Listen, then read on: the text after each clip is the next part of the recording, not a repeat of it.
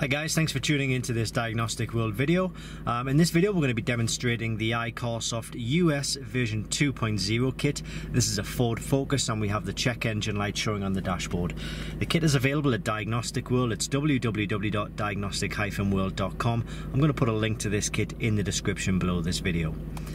So we have the tool plugged into the diagnostic port. The diagnostic port is just down here in this vehicle, and we're going to select diagnostics from the main menu. We're going to select Ford. What we're going to do is basically diagnose the check engine light and reset it, hopefully. So we're going to go through the motions of just selecting our vehicle as best we can.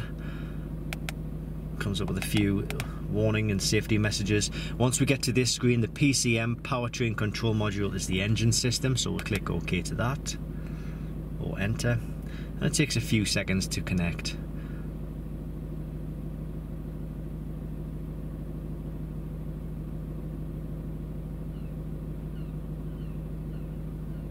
And then we're going to click on to read fault code, and we're going to click the second one because the engine is running.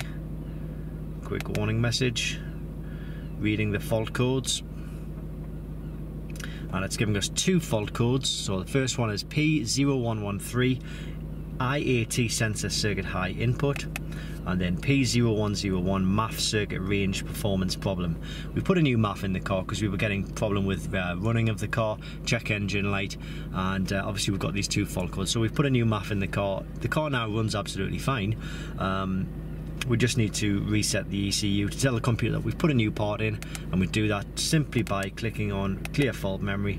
And once we do that, I'm going to click enter here. You can either click F2 or you can click enter. When I do that, just keep one eye on the check engine light. There we go, check engine light is gone, erase operation done. And that's all thanks to the iCarsoft US version 2.0. So it covers Ford, Jeep, Chrysler, General Motors and Holden vehicles. And as I say, I'll put the link to the kit in the description below this video, but you can pick up the tool at Diagnostic World. It's www.diagnostic-world.com. Thanks for watching, and I hope this helps.